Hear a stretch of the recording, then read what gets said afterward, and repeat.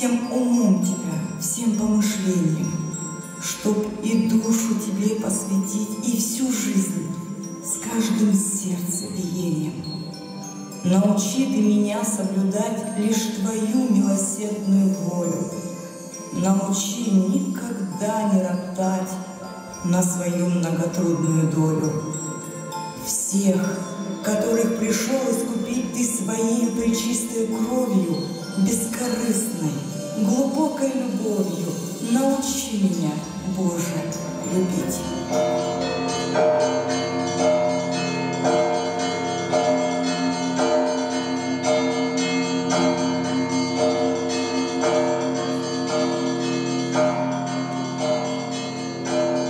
На сцене студенты Тобольской духовной семинарии. Тропарь Пасхи на 3 языках – греческий, латинский, славянский. Христос анести экнекрон, анатопатисас, кетис этис гнимас изоим, харисаменос. Christus resurrexit de mortuis, mortem carcavit, et entibus in sepulchris vitam donavit. Christos воскресе из мертвых, смертью смерть поправ, смертью смерть поправ, и сущим во гробе живот даровал.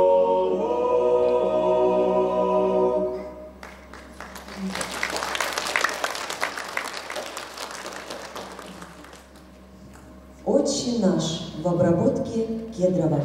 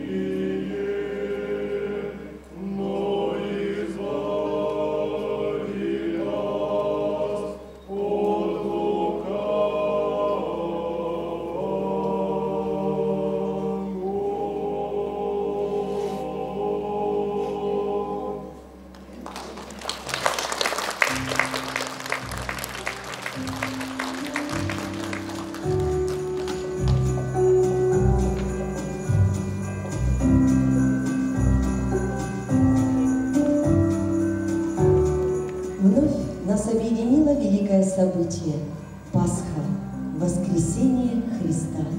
Праздник праздников и торжество из торжеств.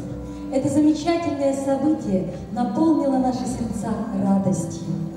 Для приветственного слова на сцену приглашаем высокопреосвященнейшего Димитрия, митрополита Тобольского и Тюменского, правящего архиерея Преосвященнейшего Тихона, епископа Мишинского и Ромашевского, а также главу Галышмановского городского округа Александра Леонидовича Едакова.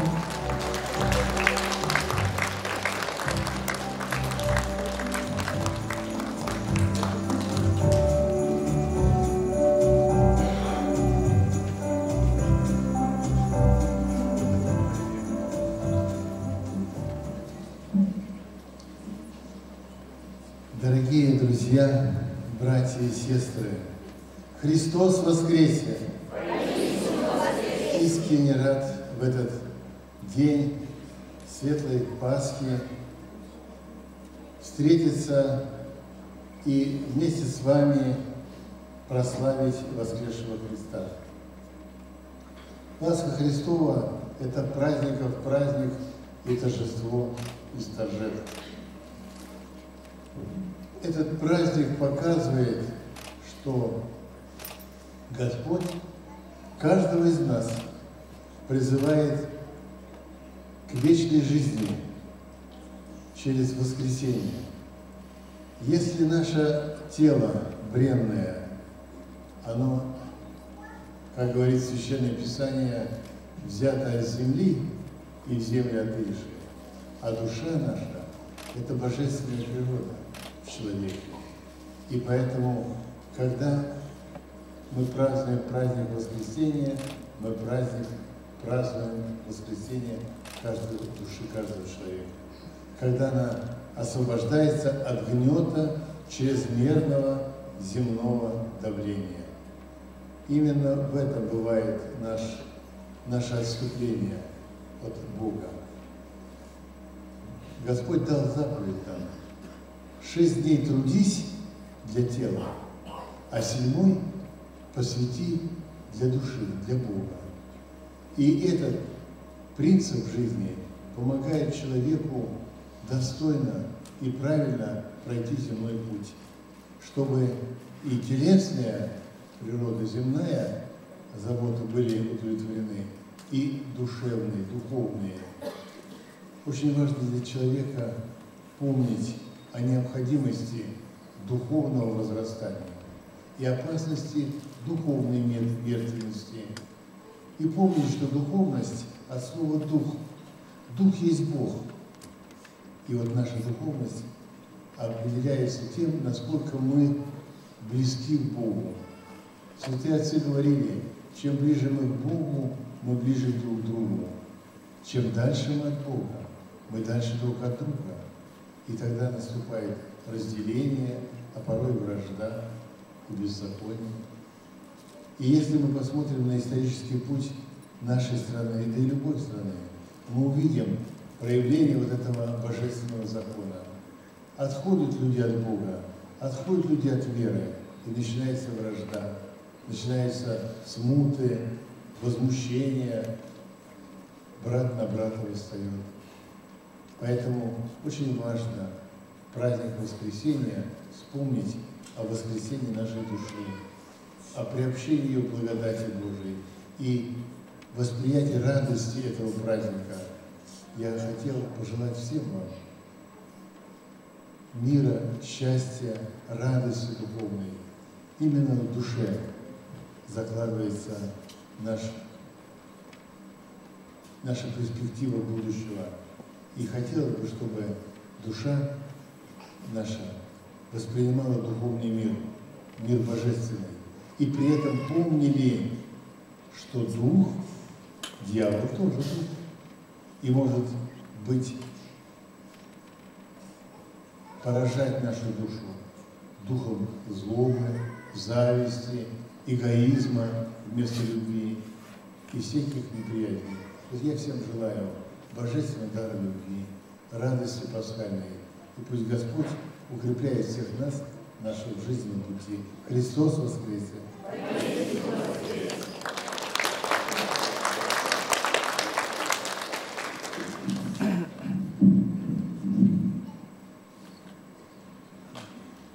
Уважаемые жители нашего округа, уважаемые гости, разрешите в первых словах выразить признательность и благодарность владыке Дмитрию, епископу Тихону и нашему отцу Александру с всеми помощниками за сегодняшний день. за то, что посетили нашу территорию, наш храм и провели богослужение, которое, уверен, затронуло сердца и души наших прихожан. С большим удовольствием присутствую на этой встрече и на службе, и все, что сказано вами, укрепление души, это действительно важно и нужно.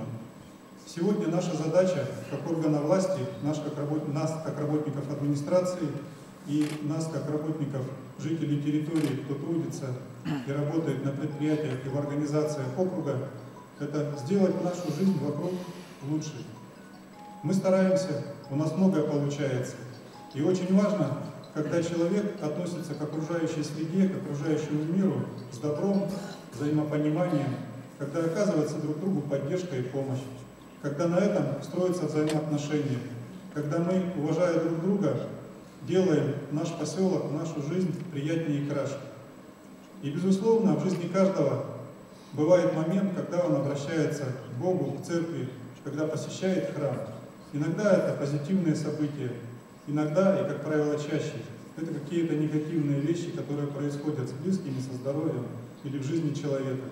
И тогда мы задумываемся, а как, а что, а почему. И искренне рад, что у нас на территории округа есть такая возможность, есть храм, и возможно поговорить о душе, возможно обратиться к Богу.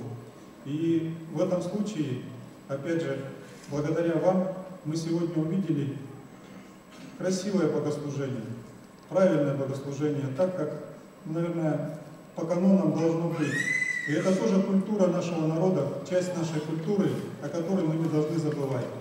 Потому что духом был крепок и силен русский человек.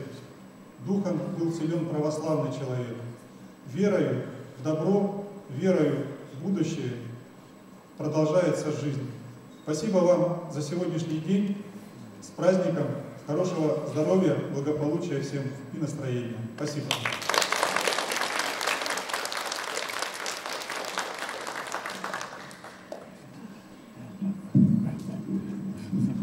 Ваше Высокопресвященство, дорогой владыка Дмитрий, уважаемый Александр Геннадьевич, дорогие братья и сестры, от всей души, от всего сердца позвольте от лица священначалия Ишимской Ромашской епархии поздравить вас с этим праздником и торжеством и торжеств. Размышляя над этим событием, воскресения Господа нашего Иисуса Христа, мы задаем очень много вопросов. И, конечно, ответить на этот вопрос дает нам Священное Писание, а также святые отцы. И вот первый вопрос, почему жены-мироносицы встретили? Первые были благовестниками этого великотайства торжества воскресения Господа нашего Иисуса Христа за их верность, за их любовь, за их самоотверженность. Там, где был Господь везде, или Он проповедовал на Иордане, или на Фаворе, или в других местах, даже тогда, когда весь мир отказался от Христа, когда Он висел на кресте, жены-мироносицы были всегда с Ним.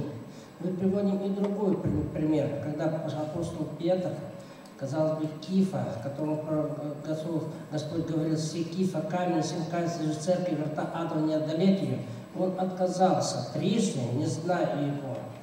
И вот сегодняшнее Евангелие чтение мы слышали, как Господь, дабы по своей милости и благодати восстановить это апостольское достоинство, звание, Он трижды вопрошает апостола Петра: «Симоне, любишь меня?» «Люблю, Господи». Второй раз также: «Симоне, любишь ли?» И третий раз. И апостол Петр опечатался: «Господи, ты весит, я люблю тебя». Тогда он сказал ему, какой смертью он умрет. Когда молодой поясал сам, ходил, а он не хотел.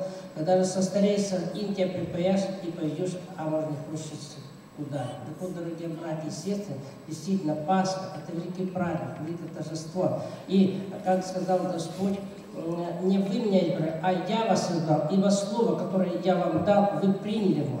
И дай Господи, чтобы мы так же, как жены-мироносицы, приняли всем сердцем, всей душой, всей нашим сознанием это великое таинство и торжество воскресения Христа. Христос воскрес!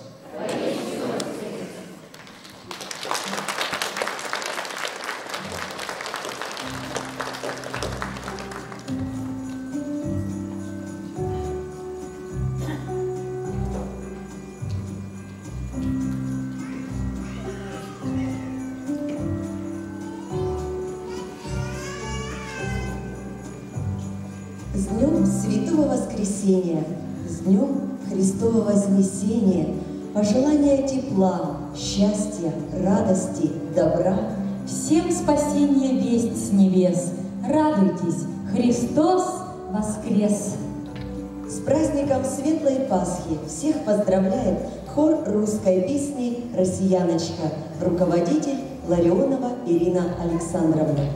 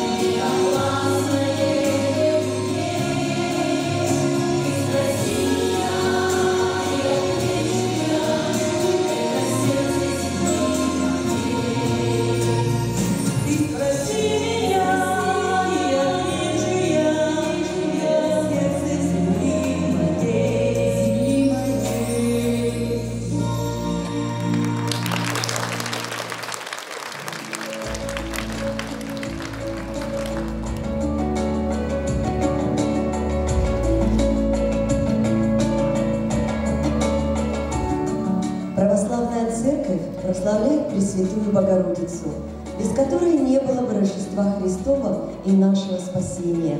То, как чтят христиане Божию Матерь, несопоставимо с почитанием ни одного святого. В молитвах ее называют честнейший Херувим и славнейший без сравнения Серафим, то есть выше и славнее самых высоких ангельских чинов Херувимов и Серафимов. Известно более 800 икон Богородицы. К ней обращаются и в горе, и в радости, со всеми без исключения вопросами и проблемами, с просьбой о спасении. Примите поздравления от матушки Валентины Корниенко. Богородице, Богородице.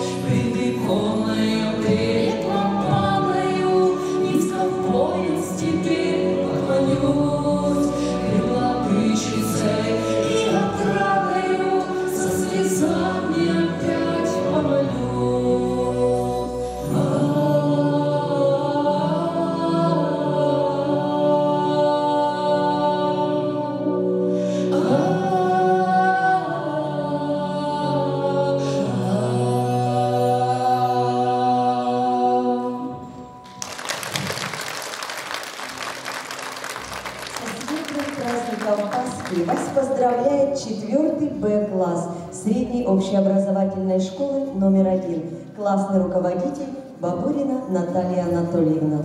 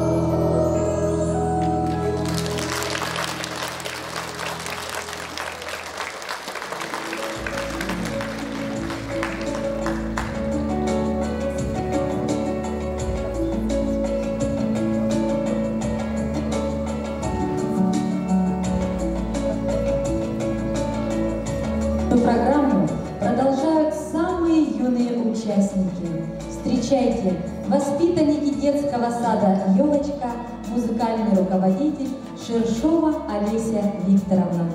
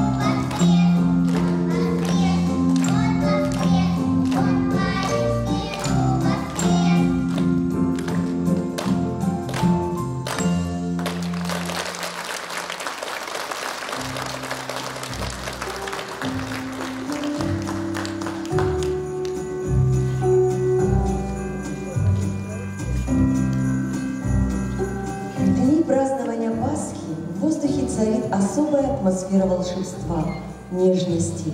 Каждый из нас становится добрее, дружелюбнее. Праздник помогает нам верить в чудеса верить в лучшее, надеяться на лучшее. Примите творческий подарок от танцевального коллектива «Русские узоры», руководитель Земляная Наталья Геннадьевна.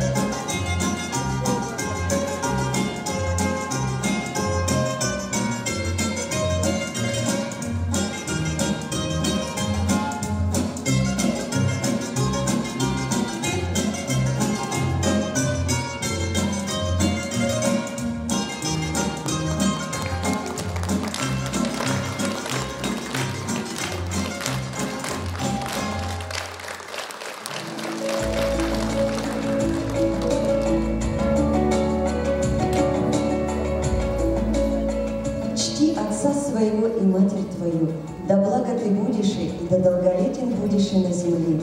Пятой заповедью Господь Бог повелевает нам почитать родителей своих, и за это обещает благополучную и долгую жизнь. Почитать родителей значит любить их, быть почтительным к ним, не оскорблять, не обижать их ни словами, ни поступками. Помогать им в трудах, заботиться о них, молиться о них Богу. Дорогие друзья, вас поздравляют протоиерей Александр и матушка Валентина. Ночь глубокая, тихо стоят сады. Тихо стоят сады, только ты не спишь. Мама моя, слышу шепот твой, все повторяешь ты, в жаркой мольбе своей. Имя мое, слышу шепот твой, все повторяешь ты, в жаркой мольбе своей. Имя мое.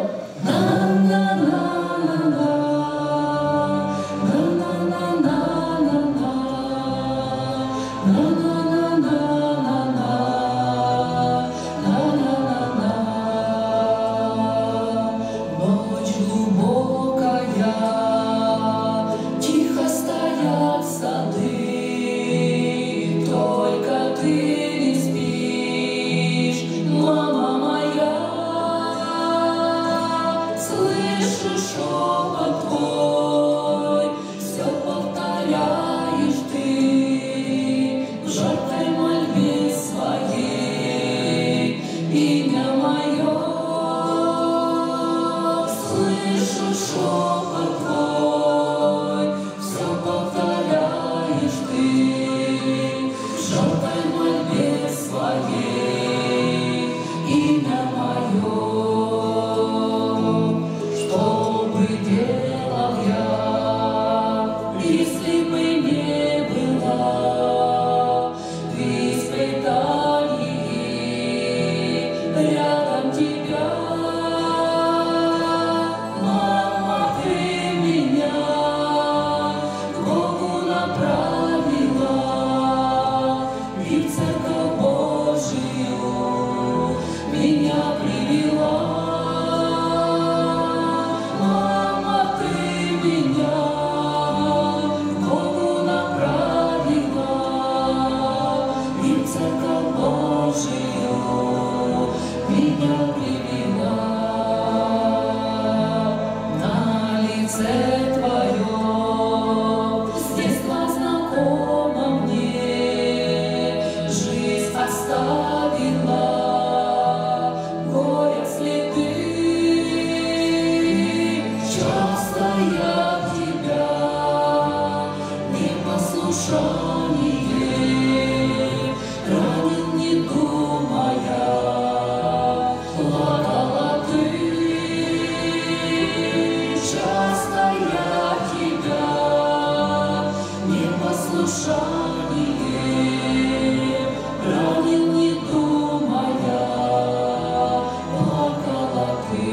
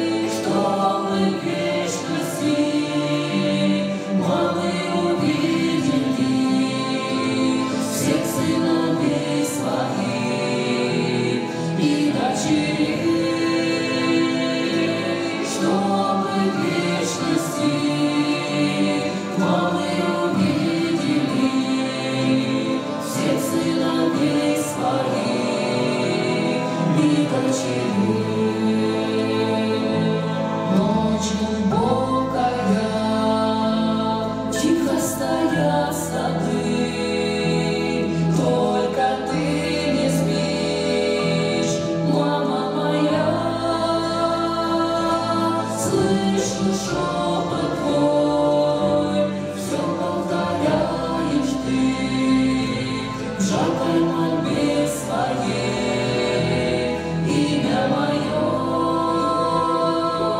Слышу шепот твой, все повторяешь ты, в жаркой мольбе своей, имя мое.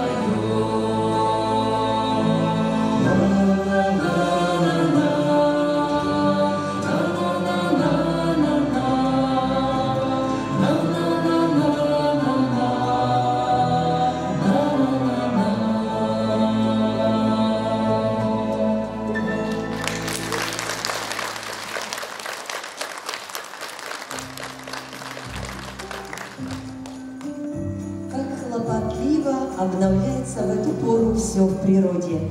Христос воскрес!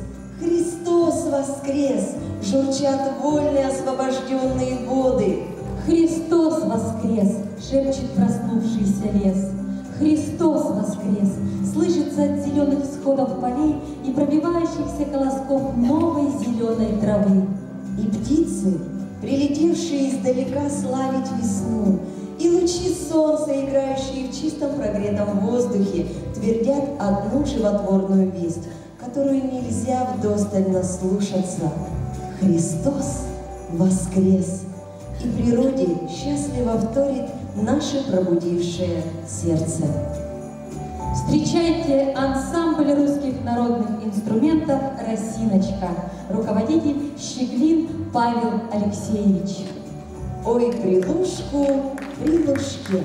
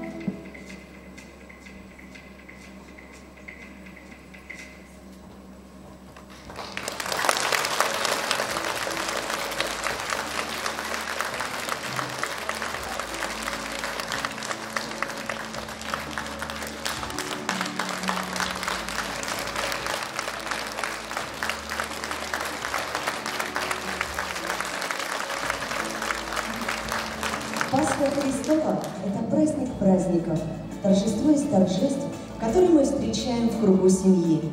Семья – это малая церковь. Христианская Пасха была утверждена вскоре после воскрешения Иисуса Христа. Вначале она не имела общей даты празднования. В разных церквях ее встречали в различное время. Только в 325 году, во время Вселенского собора христианских церквей, православную Пасху было решено отмечать спустя неделю после еврейской, а точнее, в самое первое воскресенье после пасхального полнолуния. В то время, как в наших малых и рукотворных храмах совершаются различные богослужения, и мы переходим от праздника к празднику, великий и нерукотворный храм природы также не остается без перемен, и в нем совершаются различные торжества во славу Господа. Так смотрите же на весеннее убранство природы, на всюду развивающуюся зелень, на везде рассыпающиеся цветы. Кто не скажет, что теперь спавшая зимним сном природа как бы воспрянула ото сна и, подражая Святой Церкви, начала праздновать День Воскресения. С праздником Пасхи поздравляют ученики 4 А класса Галышмановской средней общеобразовательной школы номер 4, классный руководитель Боярских Ирина Олеговна.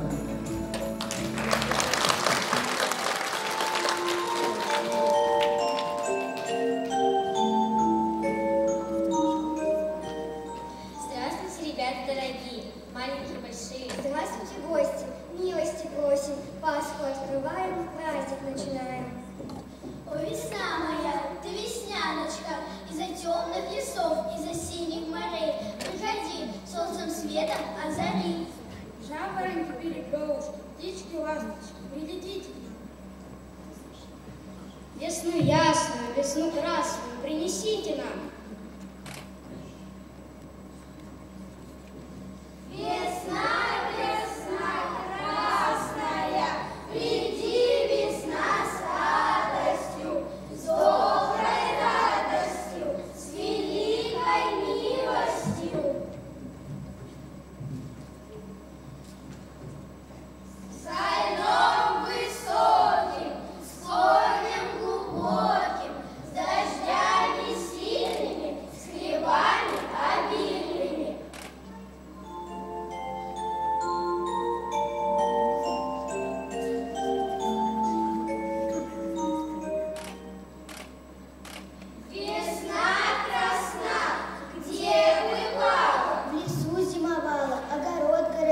Капусту садила.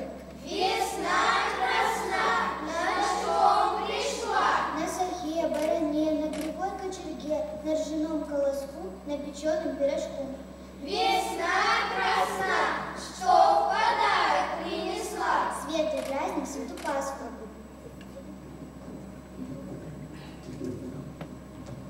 Над лугами, над полями, светит солнышко над нами, долгожданная весна ради Пасхи принесла. Почти 2000 лет назад в краю цветущем словно сад, где горы, реки и леса, ребенок чудно родился. Он не был князем и царем, и не был он богатырем, но был он на земле один, рожденный девой, Божий сын. И говорил он вновь и вновь, дар Бога высший есть любовь. Лишь нес истина была, у людей же были злые дела. Но знал он очень хорошо, зачем и как он в мир пришел. Никто не знал о том окресте, что ждет его страдания креста. Но верим мы, что вечен он, по истечении времен, он нас поднимет до небес воистину. Христос воскрес! Пасха – самый главный праздник для православных христиан. Празднуется он не один день, а целых 40 дней. В течение этих дней во всех храмах звучит тропарь, звенят колокола.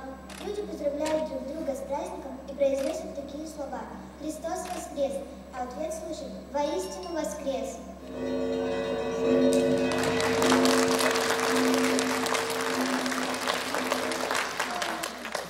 Но садит солнышко с небес, лучом весеннего привета, шумит вдали зеленый лес, и гимн звучит: «Христос воскрес!».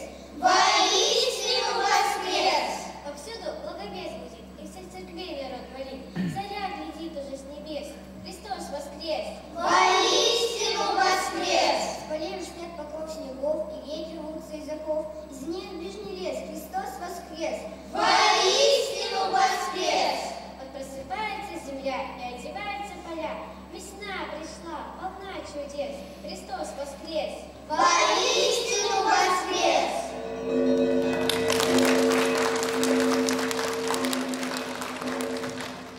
Вот и наступила Пасха. Я желаю вам, чтобы этот светлый праздник унес от вас всю злость, чтобы в вашей жизни все было хорошо. Христос воскрес! Воистину воскрес!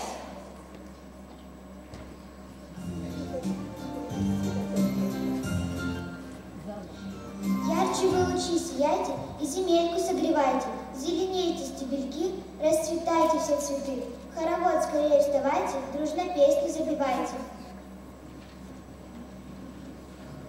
Солнышко, перышко, выгляни в окошко, солнышко, покатись, красное покажись, а то детки плачут, по камушкам скачут, они скачут за селом, руки, ноги колесом.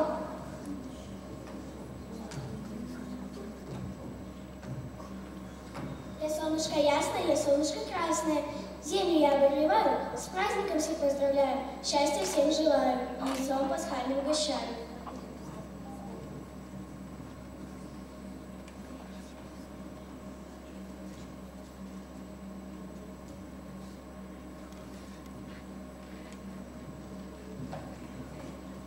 Вот и наступила Пасха. Я желаю вам, чтобы этот светлый праздник унес от вас всю злость, чтобы в вашей жизни все было хорошо. Христос воскрес!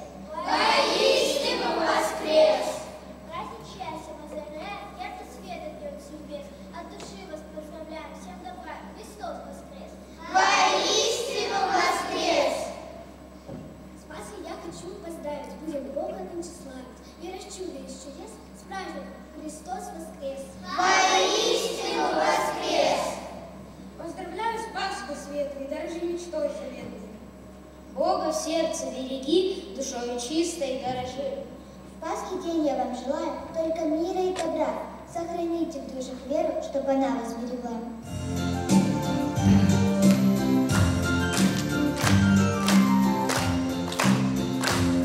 Что за день такой прекрасный, светит солнышко так ясно, птички звонче нам поют, дети дружно в храм идут. Христос воскрес, Христос воскрес, воистину воскрес, и пусть несется, эта песня до небес. Христос воскрес, и мы ему поем в этот день, Пасхою зовем. Христос воскрес, воистину воскрес, и пусть несется, эта песня до небес. Христос воскрес, и мы ему поем в этот день, Пасхою зовем.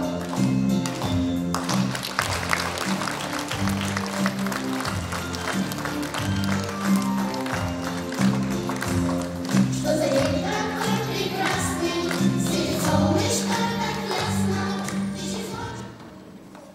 Встречайтесь с пасхальным поздравлением учеников воскресной школы при храме Вознесения Господня.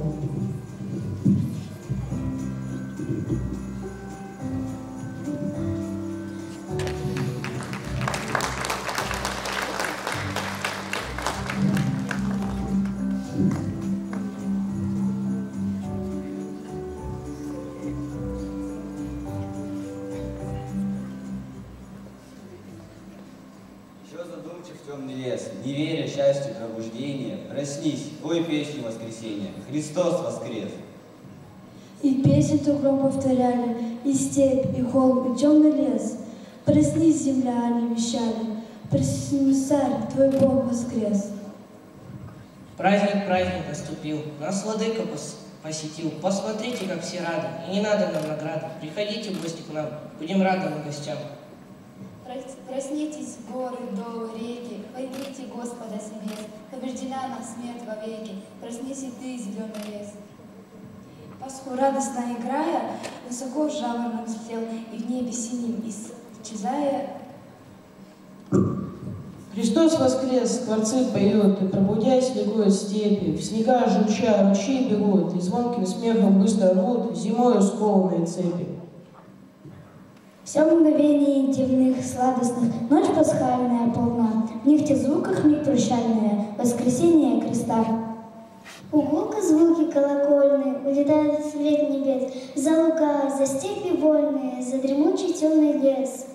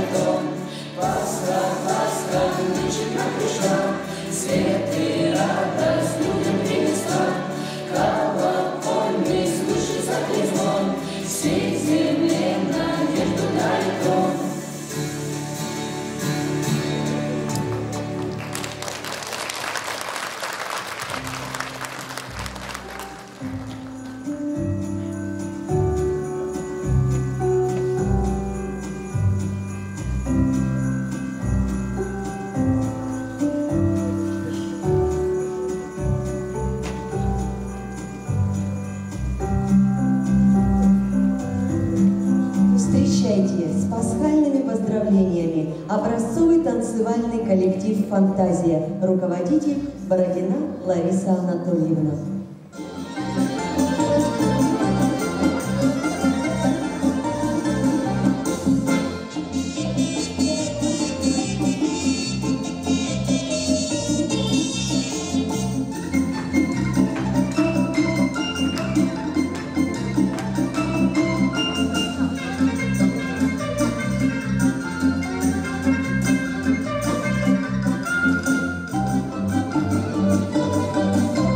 Thank you.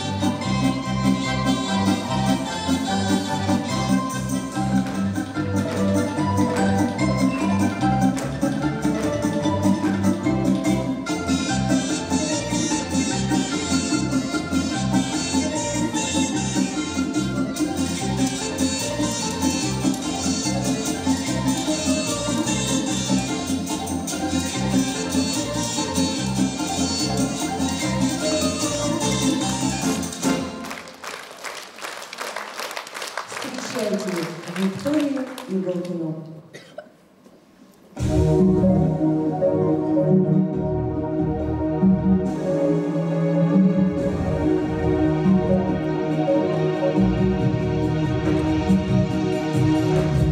Господи, услышь меня, я прошу немного у Тебя. Господи, немного я прошу, сбереги всех тех, кого люблю, всех родных моих и всех друзей, хлебом накорми и обогрей. В трудный час им ангела пошли, чтоб берег их на краю пути. Всех родных моих и всех друзей хлебом накорми и обогрей. В трудный час им ангела пошли, чтоб берег их на краю пути.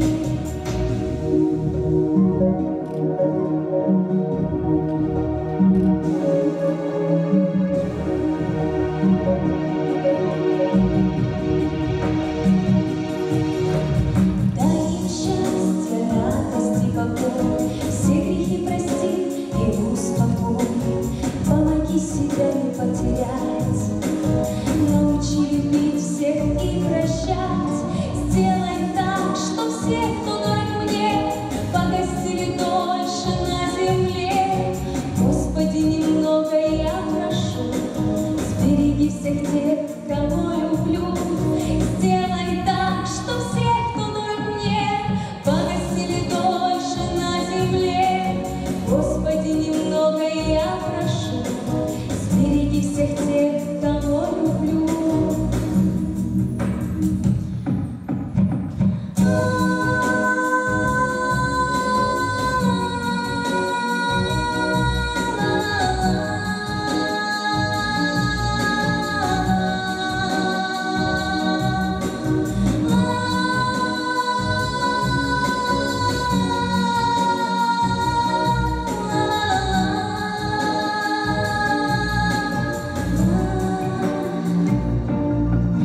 Всех родных моих и всех друзей хлебом накорми и обогрей. В трудный час им ангела пошли, чтоб берег их на краю пути. Всех родных моих и всех друзей хлебом накорми и обогрей. В трудный час им ангела пошли, чтоб берег их на краю пути. Что берег их на краю пути.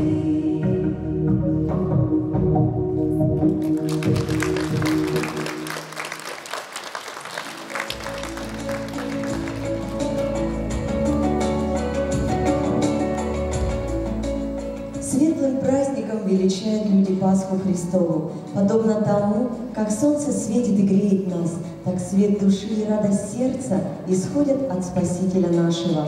От сердца к сердцу, от души к душе торопится радостная весть. Христос воскрес! Воскрес однажды, чтобы навсегда озарить мир светом своего воскресения. Мы празднуем сегодня не просто воспоминания. Ночь долгая и темная поглощена, мрачная смерть сокрыта, Христос является пред всеми светлее солнца. Господь из невозможного творит неожиданное, говорит святитель Иоанн Златоуст. В светлой радости сливаются воедино небо и земля, ангелы и люди. И как не радоваться в великий и светлый день воскресения Христова. Песней «Хвалите Господа с небес» вас поздравляет матушка Валентина.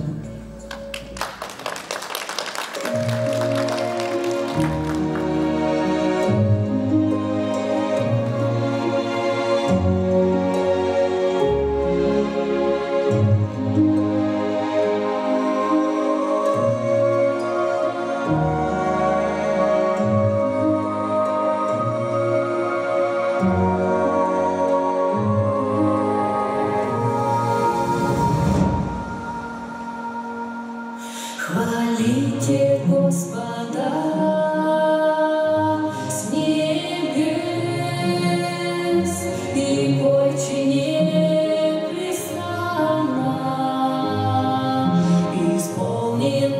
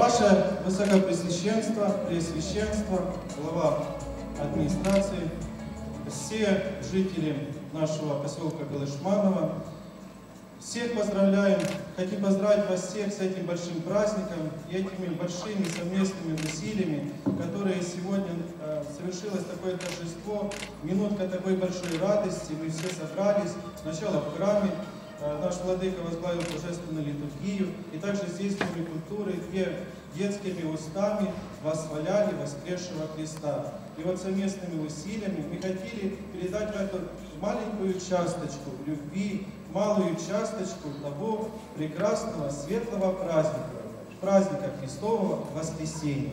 Христос воскресе! Приглашаем на сцену нашего владыку, высокопреосвященнейшего Дмитрия, владыку Тихона и главу администрации для вручения фотосладких подарков нашим прекрасным детям.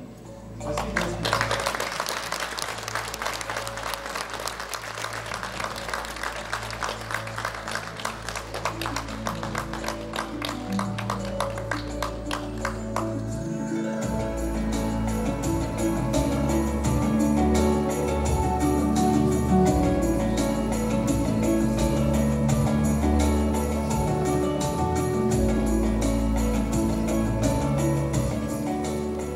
Дорогие друзья, братья и сестры, изумительный концерт мы увидели.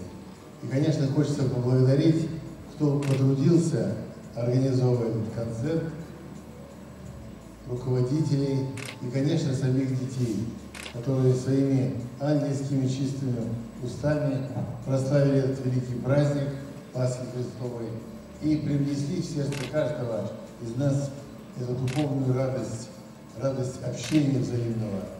И в меру веры, в меру открытия нашего сердца для добрых слов, для добрых назиданий, мы получаем эту радость и этот благодатный дар любви.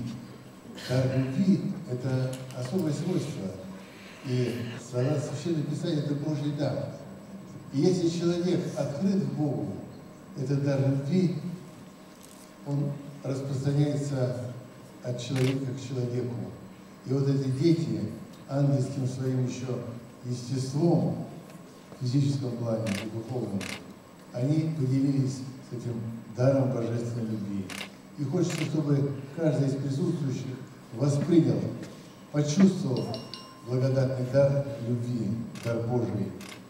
А помнить надо, что лукавый пытается исказить его в эгоизм, который противен свойству любви.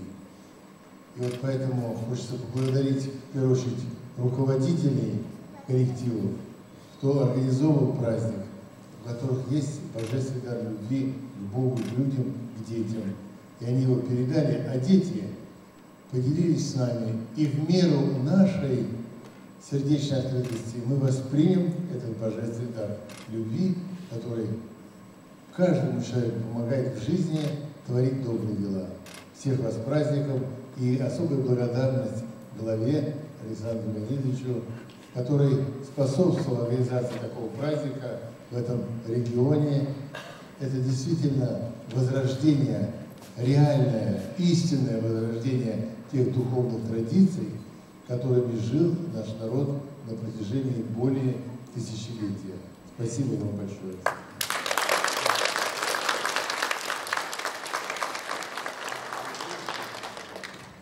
Я также присоединяюсь к словам благодарности и искренне выражаю восхищение. И спасибо за приятное время и детям, и руководителям, и родителям, кто принял в этом тоже немаловажное участие. Спасибо. Всех с праздником.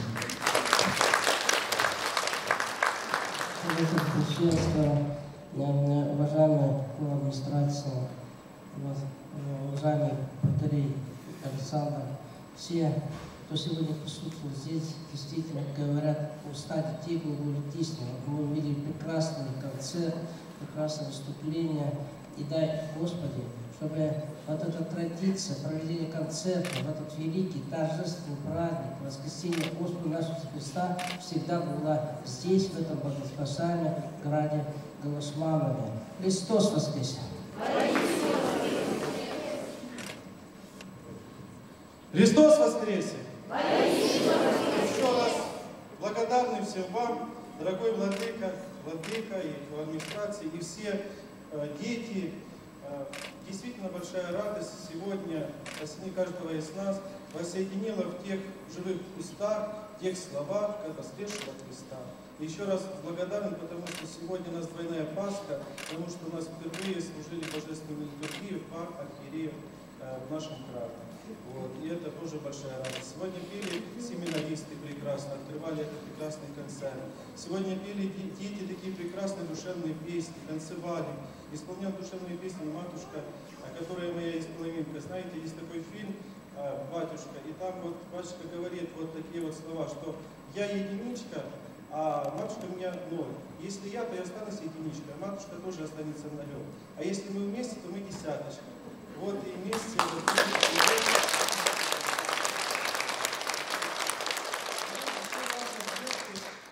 раздадим подарки сладкие и сфотографируемся на память.